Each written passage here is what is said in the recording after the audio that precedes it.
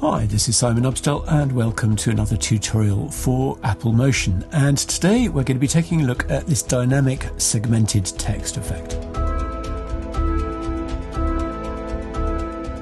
So even if you don't want to go with exactly this look, there's lots of scope for customizing it to your own taste.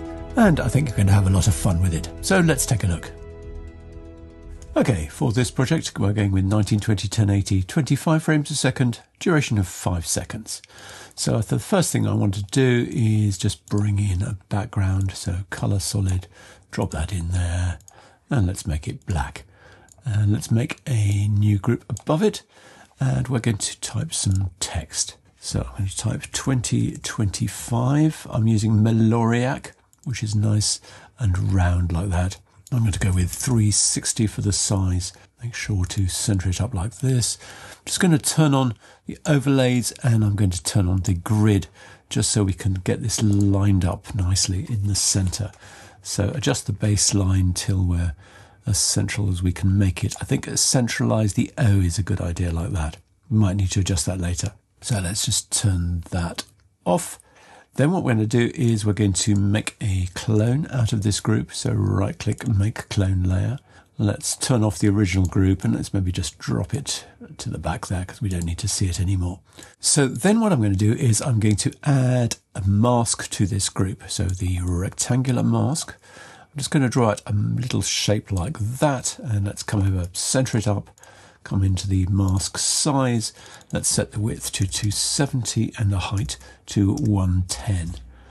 Then we're going to come to properties and position, open up the position. We're going to add parameter behavior randomize to that X position, the X position there. We're going to set the amount to something like 810. We're going to set the apply mode to add and subtract. The frequency, let's go with, I think, 2. And let's turn the noisiness all the way down like that. Then let's duplicate this mask. So right click, duplicate. Let's come to properties and move it up 110 on Y.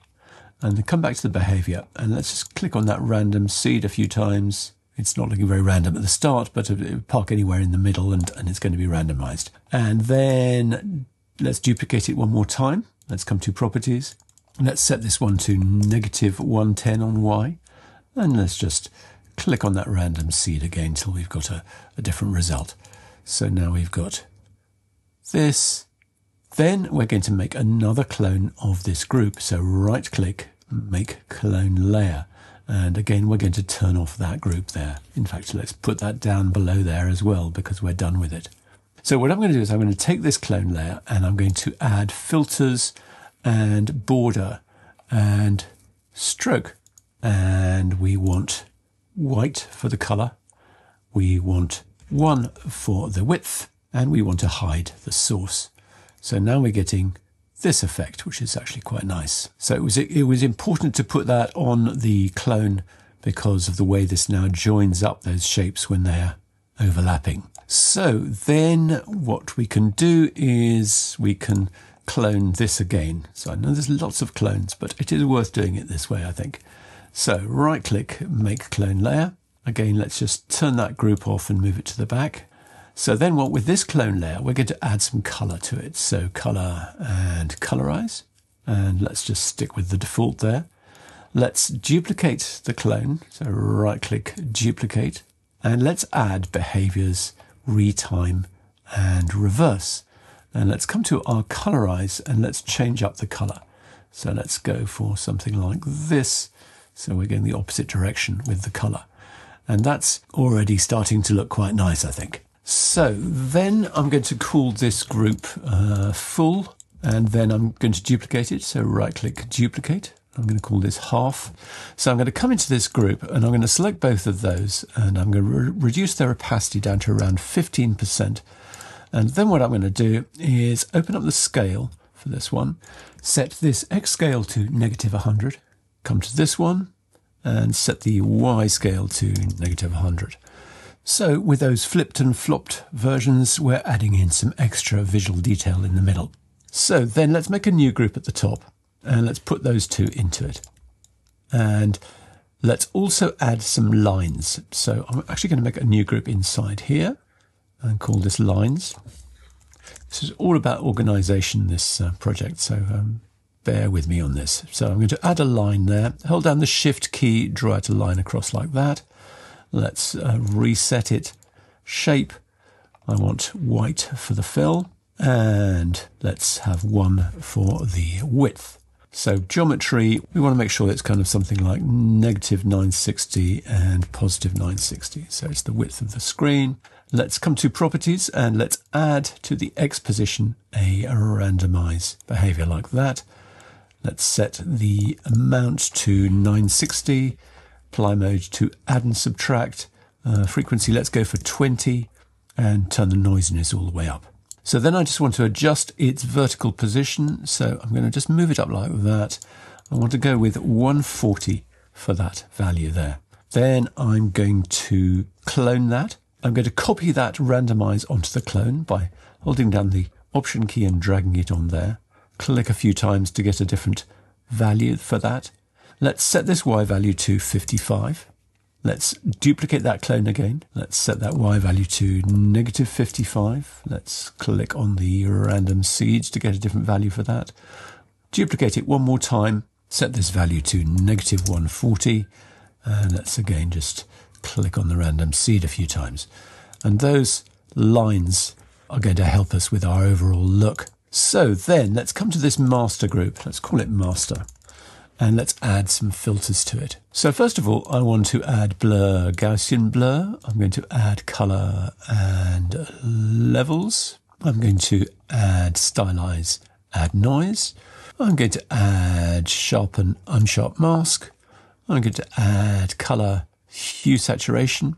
And I'm also going to add Hawaii Super Glow, but you could try the neon filter. And I'm also just going to set this group to fixed resolution, like that. So then I want to take my lines and I want to set their opacity down to something like 2, like that. So I want to set my Gaussian blur value to 48, but I only want horizontal blur. So turn the vertical all the way down. Let's come to the levels and make sure we've got alpha selected here, and then just crunch that in like so. And just crunch in the blacks a little bit so those lines pretty much disappear from the side like that, just to really faint on the edges there. Let's come to the noise. We want to turn off auto animate, and let's have film grain for this, I think.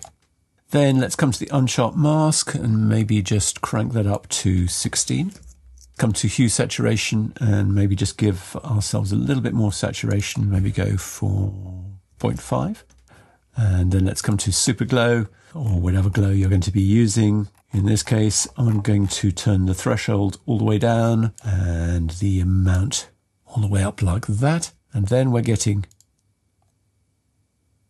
this. And I think probably those lines are too much. So let's come back to this levels here and let's just crunch it so we don't see the lines extending beyond the end there. It's a very small amount that you just need to crunch it there. I think that's going to look better like that. Just want to do a few more things with this. I want to come down to my original text group there. That's that one there. And I'm going to clone it.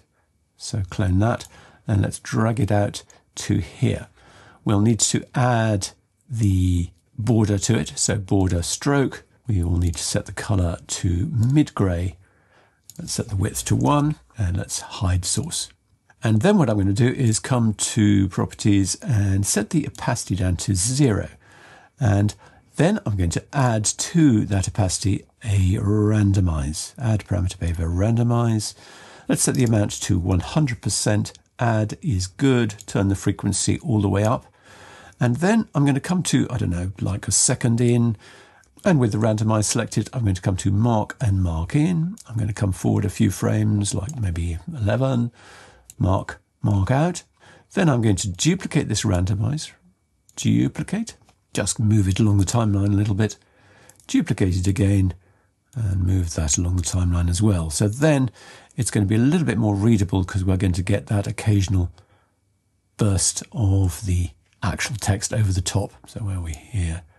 You can see that starts to become more readable. In actual fact, I probably didn't want to do that with the stroke. Let's set the color to white and see what happens. Yeah, might as well. So bit more dramatic, I think, probably with that flashing like that. And the other thing I want to do is come to, I don't know, around 15 frames maybe. Open up this full thing here. Let's select both of these and let's keyframe their X position. Let's come to a few frames before the end, so 412 is probably good. Hit a keyframe again. Let's come back to the beginning. Let's just select one of them and move it off to the left like that. Select the other one, move it off to the right. And let's come to the end and move that off to the left and move this one off to the right. And then we're going to get this sort of assemble thing. That's quite good. And it might be a good idea just to offset those so they're not exactly happening at the same time. So I've opened up the timeline editor and I'm going to select one of them, move its points. So we've got different start and end points for that one. Just makes that a little bit more interesting. And we're going to do the same thing with these halves here. So let's come to maybe a little bit further in. Let's come to 22 or something.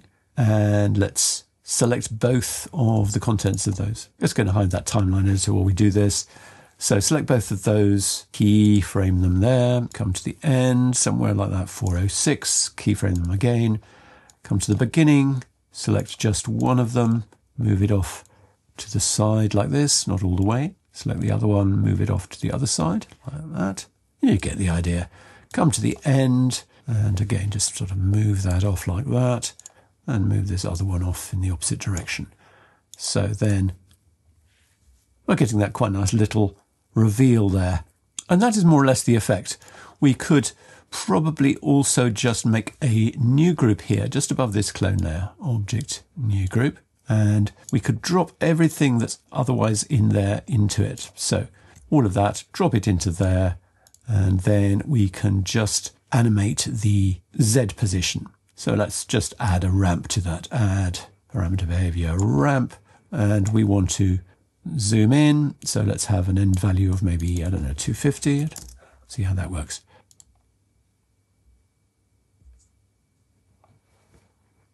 Yeah. Oh yes, I just want to just adjust that text, and because everything is cloned as it ought to be, we can come back into our text and I can adjust that baseline.